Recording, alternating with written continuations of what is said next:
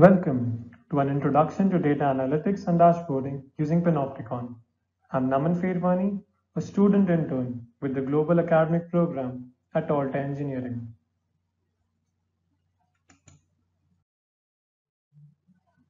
Data everywhere, not a way to see. Imagine driving a car with no speedometer, but instead you get an Excel sheet with all your speed logs. Now, does that help you? No. Is that safe? No. Well, that's what dashboards are for.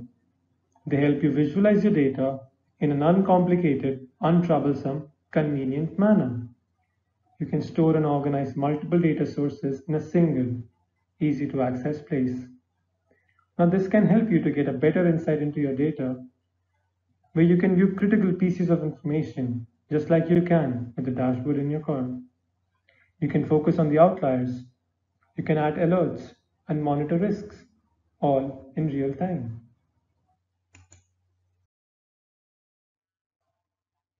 On the screen now, we can see the kind of dashboards we can build using the data visualization tool Panopticon. On the left side is a dashboard wherein we can monitor over 10,000 commercial vehicles, all in real time. We can check on their operation, fuel consumption, actual speeds, accidents, and route deviations using connected car telemetry. We can also make comparisons with historical data and compare each vehicle's performance with its peers and flag the outliers. On the right side, we can see the visualizations of telemetry data from Formula One cars. Panopticon accepts real-time telemetry data from race cars and applies a series of statistical functions on the fly and visualizes the results.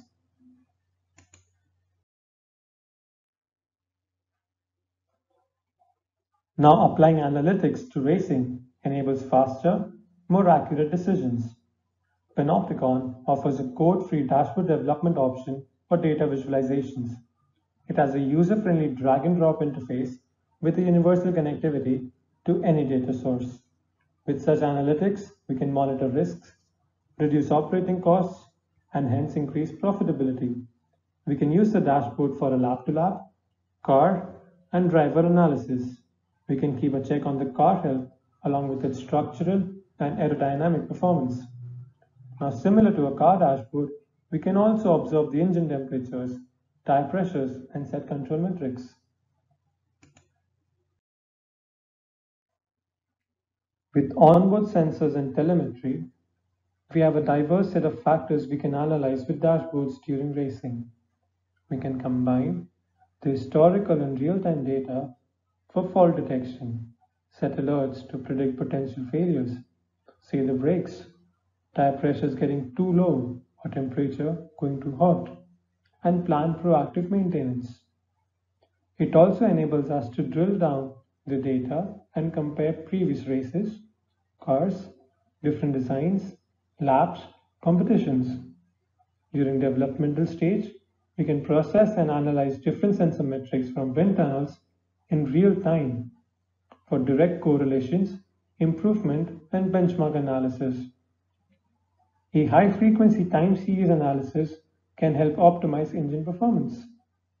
And we can extract information from multi-structural file systems, say the race results or the regulatory data, in a PDF and CSV format.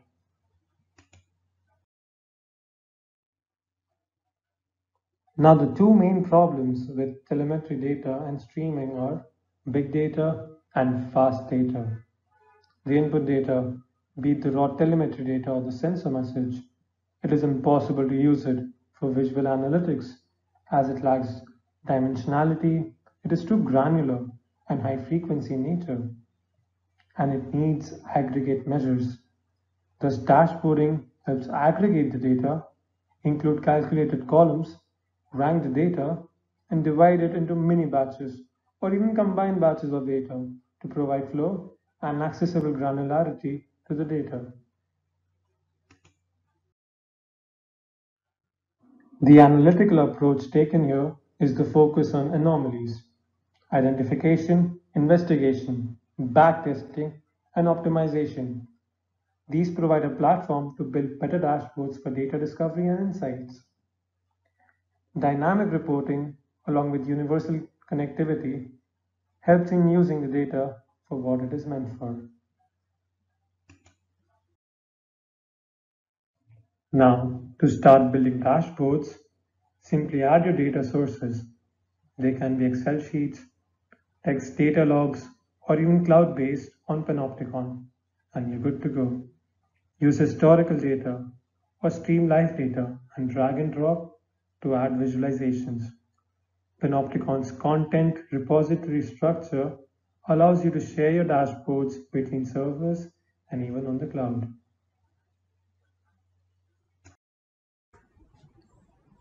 Let us now check out a case study of data visualization of the Shell Eco Marathon. The Eco Marathon is a student engineering competition focused on energy optimization. Started as a wager between colleagues to see who could get the best fuel economy from road cars adapted to maximum energy efficiency, the track competition today has come a long way. The teams now can choose from an array of energy options: battery electric, conventional IC engines, and hydrogen fuel cell. They can use different materials, from advanced carbon fiber to bamboo, and optimize their vehicles for this mileage-based competition. The vehicle performance is monitored continuously using various sensors. Liquid flow meters are used to measure the fuel consumption in IC engines. Gas flow meters are used to measure the hydrogen consumption in hydrogen fuel cells. And joule meters are used to measure current, voltage, and net joule usage in battery operated components as well as the battery electric cars. GPS coordinates and other GPS derived data, such as speed and distance covered by the cars, are tracked also. The telemetry data is made available to the students in the specific Team Online folder a minimum of 2 hours after the end of the race or an attempt. Teams can use this data to do a post-race analysis and make improvements. The dataset given by the event organizers is of the following format. We have timestamp readings from the onboard computer system as well as from the GPS. We can see coordinates in the format degree, minutes, seconds north for latitude and west for longitude. We can see the GPS derived data such as speed and the distance covered by the car. There are also readings provided by the joule meter and the liquid flow meter. Let's start building an interactive visualization with Panopticon. These visualizations automatically handle your aggregation, time series data, filtering, sorting, and many more. At its core, Panopticon allows you to connect to various sources of data like Excel spreadsheets, XML, CSVs, databases like KDB, Kafka, and more. Let's jump right into creating a dashboard. After logging in, this is the homepage for Panopticon. The tabs up here help you manage the aspects of the Panopticon homepage. We're going to use the Workbooks tab right now. As you all can see, I already have a few example workbooks here. To create a new workbook, you can simply click on New Workbook or right-click anywhere and select New Workbook. Let's rename this to Car Telemetry.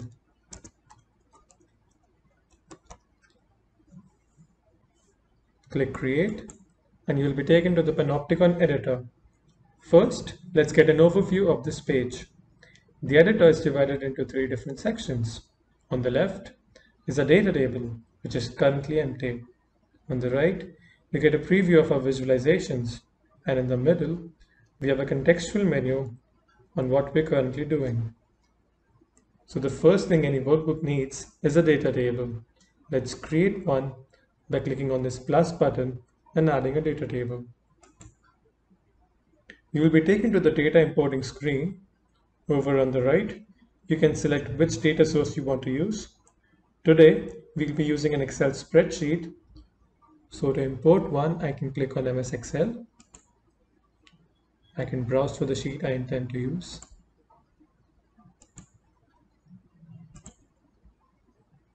Let's rename this to Car Telemetry. Hit OK. fetch sheets. So our data is loaded in and we can preview it by clicking on refresh preview.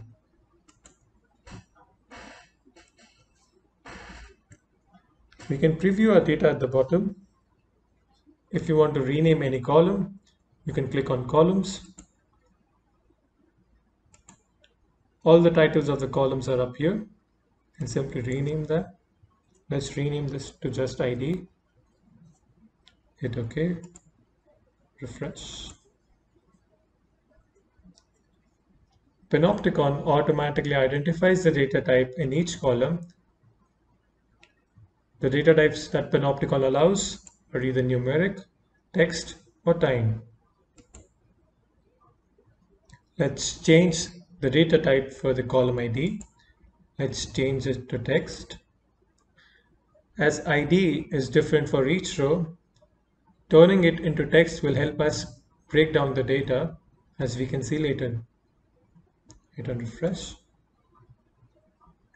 We can also change the format of the time display. I'll use the hours, minutes, seconds, milliseconds format for the OBC timestamp. Hit refresh. We can see the change in format. If you want to apply any transformations to the data, there are some pre-built options here, including custom Python transformation, as well as the very important transformation to enable time series analysis. Since the data that we have today is time series dependent, let's enable this. Let's unselect these and these. As the ID column is different for each set of row, this will help us break down the data. Hit refresh. Additionally, we can see that there are some settings over here that can help us change the refresh period. The refresh period is how often it goes and gets the data. We'll have a look over it later. Well, here we go. Let's go ahead and save this. And let's head back to the Panopticon editor.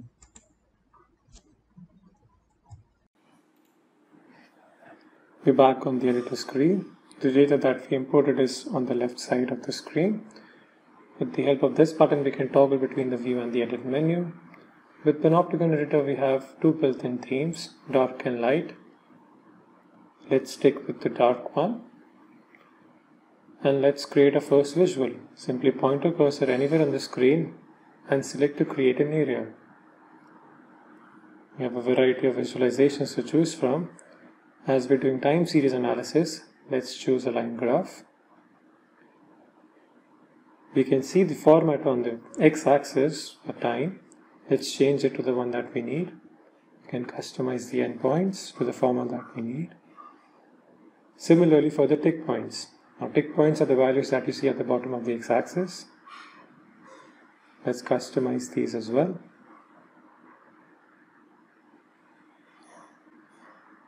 Unselect this. On the y-axis, let's try to plot GPS speed. There we have it, our very first visual. We can modify this graph a little bit by giving it a title, say GPS speed. Hit OK.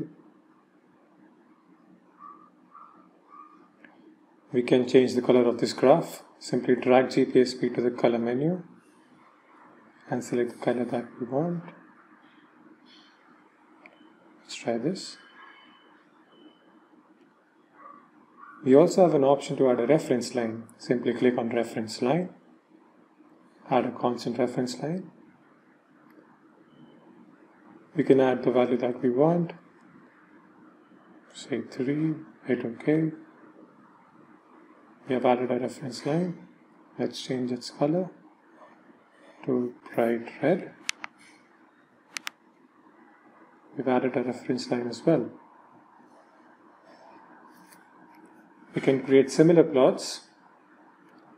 Simply select an area on the dashboard and select the type of visualization. Let's again try the line graph. We can change the format on the time axis for this one as well.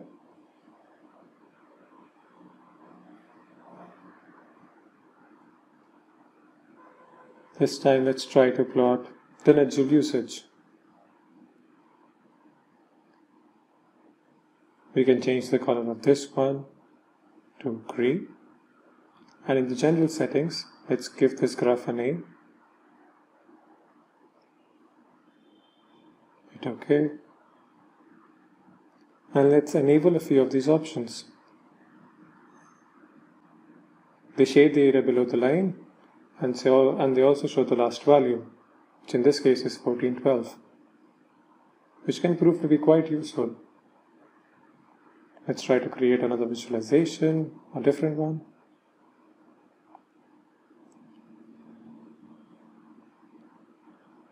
Let's try to plot a group needle graph. Similarly, in this case as well, we can change the format of the time axis.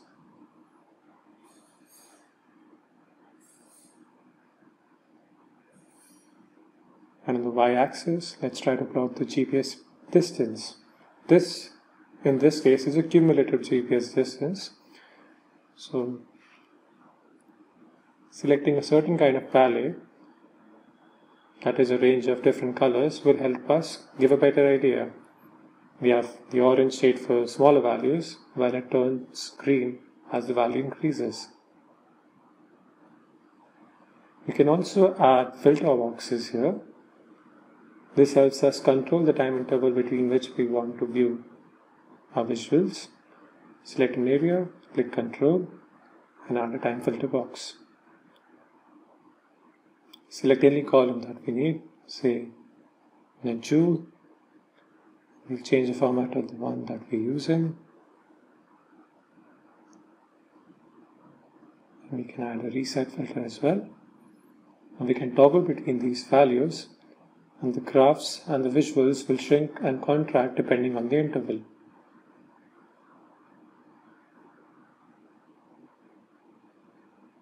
We also have an option to view these values and these intervals.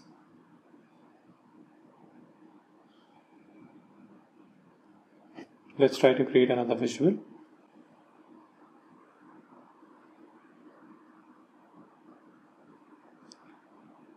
This time, let's try to plot the current and voltage on the same graph. Panopticon allows you to plot multiple variables on the same graph, and we can toggle between them for convenience. Simply drag the current and voltage to the y-axis.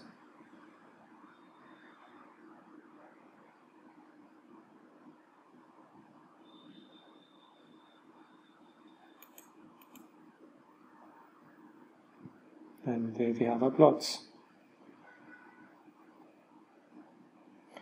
Now let's try to add a digital clock at the top of this dashboard. Simply select the area. We'll use this area later to fill in with the digital clock. To add a digital clock, we have to add a new data table. Click on the plus icon and add a parameter. Let's name this parameter current time. Current time in this case is a special parameter inbuilt in Panopticon that helps display the current time. Let the data type be time. Let's change its title to clock. And let the auto refresh be 1 second. The value will change after every second. Let the data source be text, and let the text file source be text as well. We can add time as a column, and let's input a variable there, current time. We can choose the format that we wish to display, say hours, minutes, and seconds.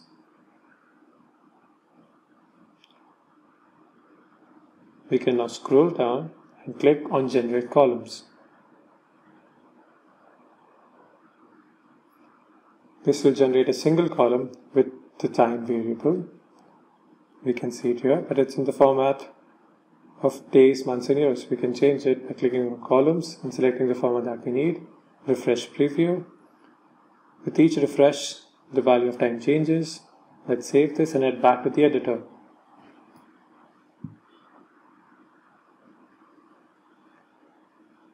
select the part on the dashboard, click on General, and let's add a text label. Let the text mode be data, and we'll select the time column. It's in the format that we need. Let's tweak this a little bit. Change its color to white, and let's enlarge this by changing its font size. Well, there we have it. A very own digital clock at the top of our dashboard. Well, this is how we can plot variables on a time series analysis.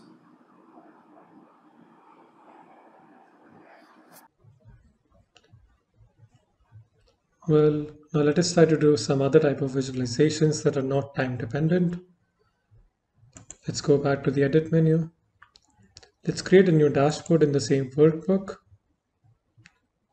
and transform this data back to its original state. Let's disable the time series analysis and refresh. That is the dataset that we had earlier. Let's save this and go back to the editor. Let us try to create some other type of visuals.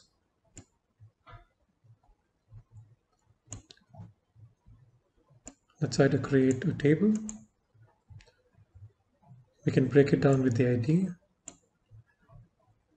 Now, breakdown here helps Panopticon decide how to divide the data and helps with the hierarchy of the data. Let's try to add a few records in this table. Say the GPS speed, current, voltage.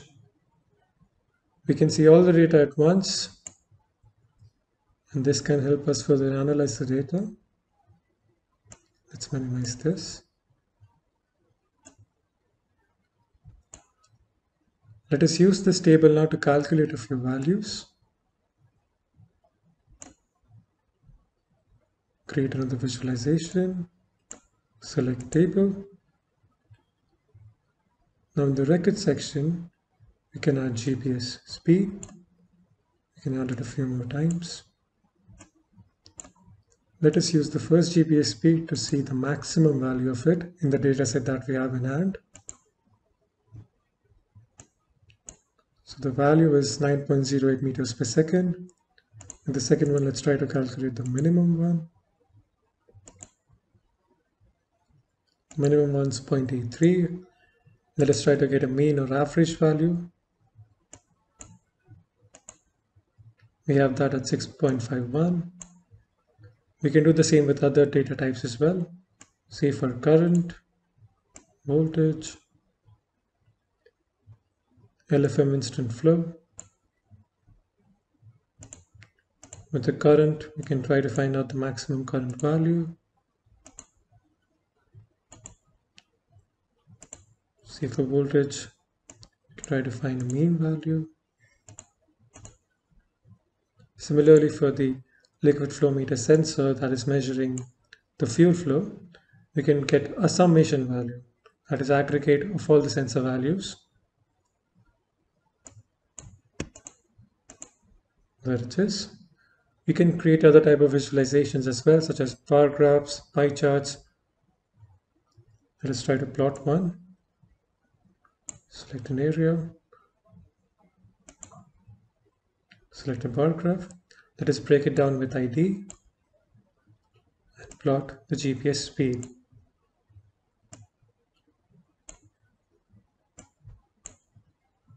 And there we have it. We can create various other dashboards and make them as interactive as possible with the same data source. We can do a lap-by-lap comparison for GPS speeds. We can add or deselect a lap. We can see a side-by-side comparison of GPS speed. We have an option to select a particular lap and add filters so that we see the values of different variables along that same lap. We can also plot the coordinates and get map plots. We can select a particular lap. They'll all overlap. Panopticon helps you visualize your data and helps you get as much information that you can from them. We did dashboarding with a static Excel sheet. With Panopticon, we have an option to stream data to simulate the racing environment. We can visualize real-time telemetry and monitor various metrics like the weather, brakes, tire pressures, suspension, fuel, throttle, and even driver analytics.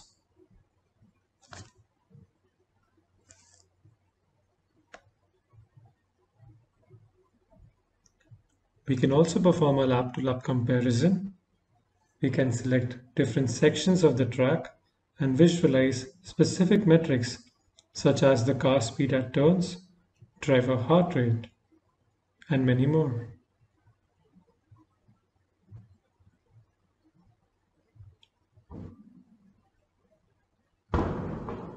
With the addition of an embedded video, we can also focus on footage from a specific section of the track. Let us now try to monitor a different section of the track with another bend and see the car's performance.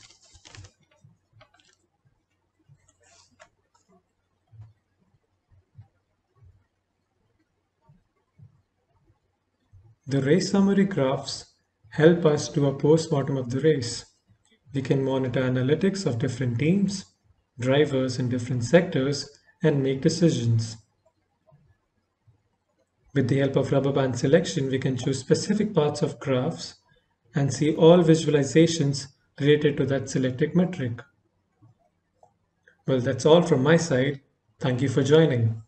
Have a good day.